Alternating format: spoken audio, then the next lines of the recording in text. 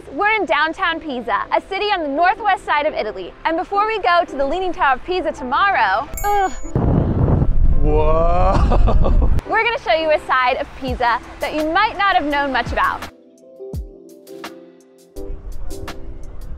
Now let's start the tour right over there. So the first stop of the day is this mind-blowing church, Santa Maria della Spina. It was actually erected around 1230, which is like 800 years ago. As a first impression of Pisa in general is how it's so casually here. There's very few people staring at it. It's so ornately constructed, but then it's just people live right across the street. In the US, you would never have anything like that.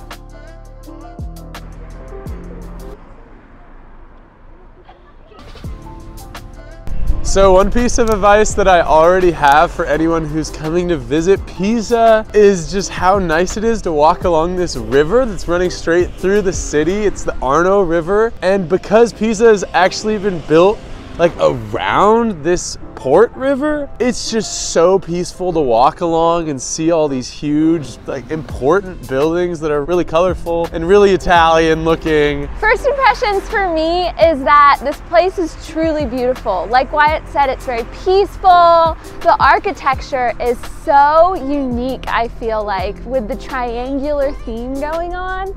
And also, there's such a mix of old and new, which I think is so cool. It's like they're together and mixed versus separate.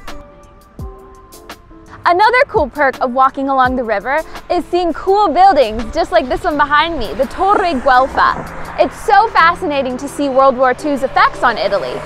Torre Guelph was originally constructed in 1290, and then it was destroyed in 1944 by the bombings, and then later reconstructed to its former glory 30 years ago. Let's keep going. So behind me I have the Italian flag, and one thing that I always think is really fun to do with new flags is to look up what the different colors and designs represent. So for Italy, we just found out that green represents freedom, white represents purity and faith, and then red actually represents love. Before we get dinner, we're gonna pass by the Piazza Garibaldi and then walk through the street which doubles as a market, the Borgo Stretto.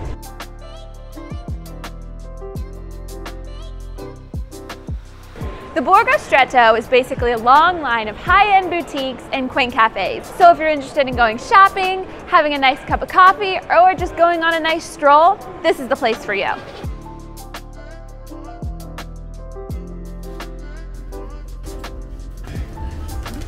Grazie. So early tomorrow we're gonna hit a bunch of monuments, so we're gonna go to bed early, and that means street food. But what is the street food in Italy, you might ask? Pizza. Pizza, €1.50, really fluffy, good sauce, and it's my first pizza in Italy, so pretty good.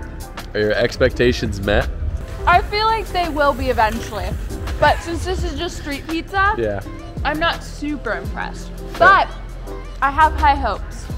I think I will be.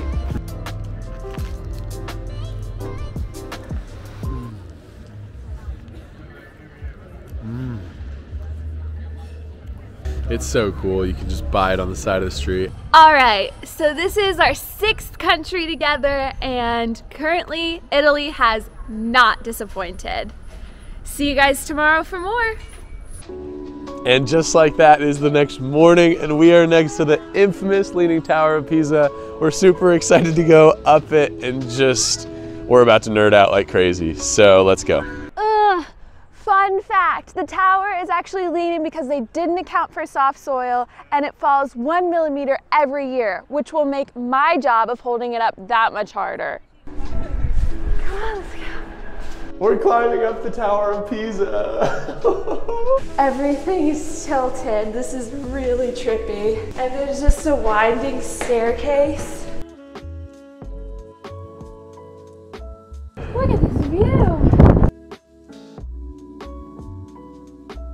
We made it to the top of the Leaning Tower of Pisa, and what a view. You basically can see all of Pisa, and it is definitely tilted, and the wind is blowing, so We gotta be careful up here.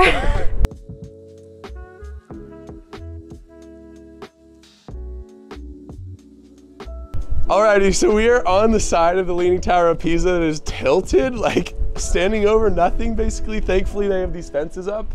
And actually, to have your center of gravity, you have to like lean, counter lean, like back to the right. So that's straight right now. That's like straight up.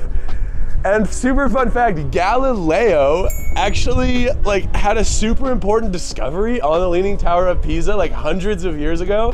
He was standing here, literally like right where we are right now, and he dropped a bunch of stuff off of the side of the Tower of Pisa, counting how long it took to reach the ground, and thereby he actually discovered that objects accelerate at the same rate. Alrighty, we are going up to the second level. Let's do this.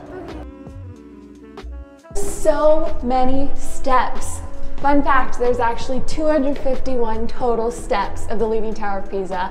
I don't like this.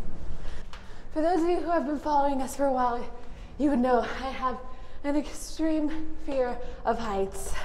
Whoa! We're at the very top of the Leaning Tower of Pisa and it is so windy. I just can't imagine how terrifying it would be without this fence here, because these stairs just go like right off the edge. Ooh, that is leaning, baby.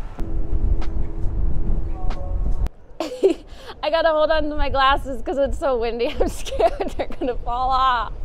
Fun fact, the Leaning Tower of Pisa began construction in 1173 as a bell tower for the cathedral, and it has 7 bells all around the circumference of the top. 1, 2, 3, 4, 5, 6, 7.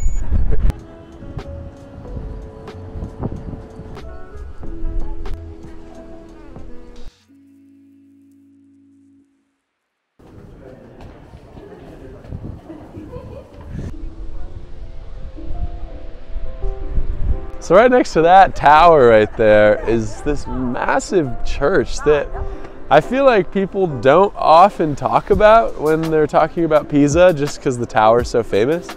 But the church is the Santa Maria Assunta church, and it's honestly just magnificent in its own right. It's got this just marble facade with these, what are those, ironclad doors, and it's just super impressive. It was built also 1,000 years ago. It's also huge. And then over there you have the Baptistery, the dome. Maybe we just transport over there really quick. So yeah, the Baptistery is literally just this super ornate circular building that's actually used, or that was built for baptisms. So that building in and of itself, I think, is the most impressive of all the ones here, personally. So the cost of actually going inside the Leaning Tower of Pisa was 20 euros per person, and you can actually pay an extra 7 euros to go inside of the Baptistery and the Cathedral, which we recommend doing. Sadly, we're not going to be able to do that today because we have a bus to catch, or train actually, to our next stop of Florence. But yeah. All right, so now we're just gonna give a few of our thoughts on Pisa as a whole. Definitely great for a day trip. We were able to visit everything we wanted to within a couple of hours. The architecture is so impressive, and it's such a beautiful, beautiful city. I recommend. Yeah, and I think this has left us feeling like we really would like to live in Italy for a longer period of time eventually. This trip is gonna be a week and a half just for this one, and we're gonna bounce around to a ton of cool cities, but like just staying here even for a night so far has really made us crave more. So definitely the food, the architecture, the history, the language, like it's all so intriguing and awesome. All right, so this is where we're gonna end the video. Thank you so much for coming with us to Pisa. Also, stay tuned for our next video where we explore Florence. And if you're interested in following along with our journeys to 50 countries, make sure to subscribe. Bye, everybody. Bye. The Leaning Tower of Pisa is right behind him, but all he's focused on is that little lawnmower thingy. Can you talk about it?